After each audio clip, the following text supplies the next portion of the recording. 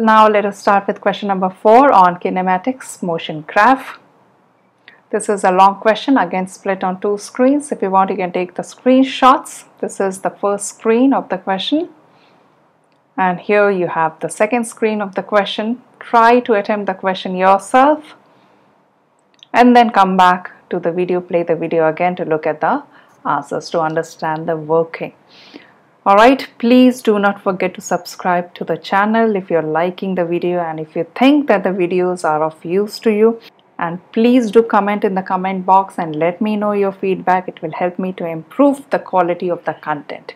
Alright, so now that I suppose that you all would have solved the question yourself, you would have paused the screen and come back here to play the video. So now we are going to talk about the solution, the working of this question. Define, the first part says define velocity and acceleration. One mark question. In these questions you have to just write down the formula for velocity, the formula for acceleration. The formula for velocity says the rate of change of displacement. The formula for acceleration says the rate of change of velocity. Let us look at the mark scheme, what the Cambridge tells you to write. Velocity is equal to the rate of change of displacement. Take care that it is displacement here, not distance. When we are talking about distance, we are talking about speed. Here we are talking about velocity, so we talk about displacement, right? Or you can also say displacement change over the time taken for this change.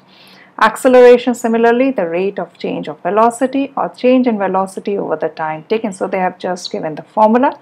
That's it. It's a 1 mark question, so you need not worry to go into too much of details. So this is your part A. Part B starts from this point. A car of mass 1500 kgs travels along a straight horizontal road.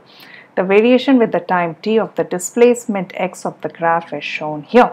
So now this question is on displacement time graph. So always it's a good idea to verify, to understand at the beginning of the question itself what kind of a graph you are going to work with in this particular question. Always answer this question before you start attempting the question. So what kind of a graph it is? It is a displacement time graph. Now you'll apply all your logic, your understanding of displacement time graph to answer this question. Use this figure to describe qualitatively the velocity of the car during the first 6 seconds of the motion shown. First 6 seconds starting from this point to this point, first 6 seconds. Qualitatively, you do not have to do any quantitative work, any number work. You have to just define in words and give reason for your answer. It's a 3 mark question. That means 3 valid points they are looking for, right? So let us look at this graph carefully. What kind of a graph it looks like? It looks like a straight line graph, but is it a straight line all throughout? No. It is a straight line for some time, then it bends. It is a curve in between. Here, which I am showing with my pointer, it is a curve, and then it becomes a straight line graph in the end again. So when a displacement time graph is a straight line, what does it represent? It represents a constant speed. So initially if you see what is happening, where it is a straight line graph, from time t is equal to 0 to a certain period of time, you need not mention the time, you say it is a constant speed. Constant velocity we'll talk about because it's a displacement time graph, so you say constant velocity. And what is happening in the next section? Next, from here to here, it is a downward going curve, so you can say reducing velocity.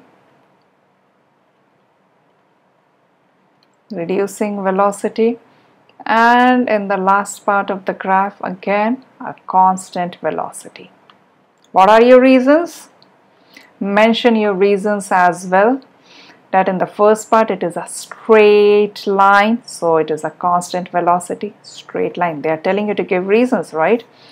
straight line, therefore constant velocity, downward going curve, therefore reducing velocity, reducing v, and a straight line again, therefore constant velocity. If you do not understand how to decipher, how to understand the displacement time graph, go through my theory on the motion to understand all these concepts very well. So I have a theory video on it which will make you understand how to decipher the distance time graph or the displacement time graph, how to decipher the velocity or the speeds from these kind of graphs. Let us tally the answers with the mark scheme. Initially, constant velocity as it is a straight line. So you have to give your answer constant velocity and you have to give your reason. It is a straight line, or you can also say constant gradient. That's also a reason. Straight line has a constant gradient. Midsection, decreasing speed or velocity. Why? Because the gradient is decreasing, or you can also say it is a downward going curve, means the same thing, decreasing gradient. And the last section, it is a lower velocity and the gradient is again constant, It is a smaller gradient. If you see, earlier the line was more inclined, now it has gone down in the inclination.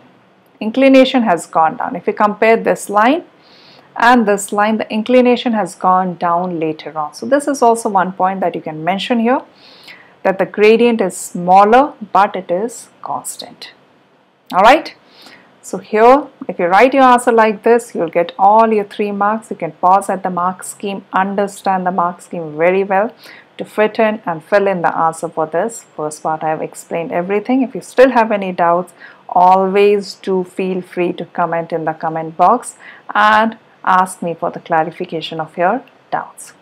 Your feedbacks are very relevant for this channel, to improvise on the channel, to improve the quality of the content and the explanation on this channel, right? Calculate the average velocity during the time interval time t is equal to 0 to time t is equal to 1.5. So where is 1.5? 1.5 would be somewhere here. Somewhere here, right? Something like this. So this will be your 1.5. Average velocity, all you have to do, you have to find the gradient. If you are giving a displacement time graph, how do you find the velocity? You find the gradient of the graph. It is a straight line graph, so finding the gradient is easy. Let us find the coordinates of this point. The coordinate here would be 1.5 and somewhere around 44 or 45. Let's take it as 45. This is the coordinate. So velocity will be the gradient. The formula for gradient is y2 minus y1. This comes from your maths coordinate geometry. x2 minus x1. Let us take one of the points as x2 y2. Let us call this point as x2 y2. What is your x1 y1? x1 y1 is your 0 0, right? So this becomes 45 minus 0 over 1.5 minus 0. So this becomes 45 over 1.5, 30 meters per second. This is your average velocity in the first part of the graph. Let us tally with the mark scheme as well. Is our answer correct? Yes, our answer is correct. This is the mark scheme. Fine. Let us now, this part is done. Let us come to the second part of the question. Show that the average acceleration between 1.5 and 4 is minus 7.2 meters per second square. So they are talking about the acceleration between what 2 points?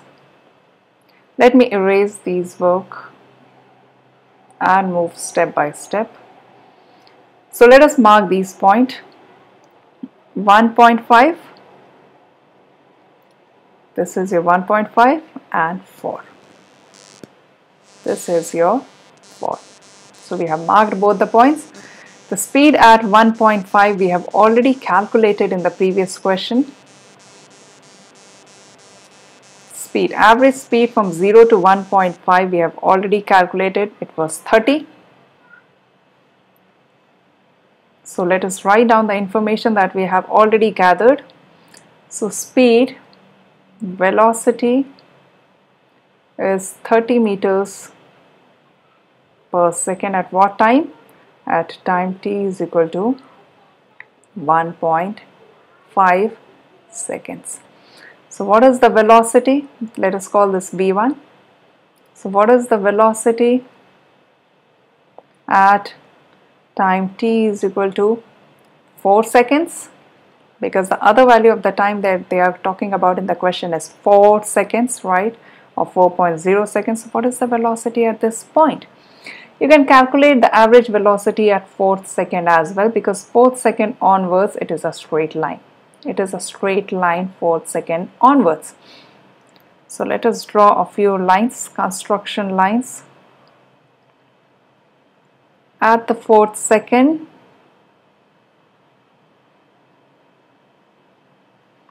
what are the coordinates of this point? 4 and looks like it is 98. At the 6th second, what are the coordinates?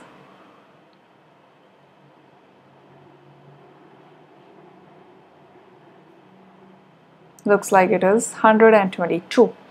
6 and 122. 122. So you got the two coordinates. You got the two coordinates. On the displacement time graph, you can find the gradient here. You can find the gradient. Let us find the second gradient, m2.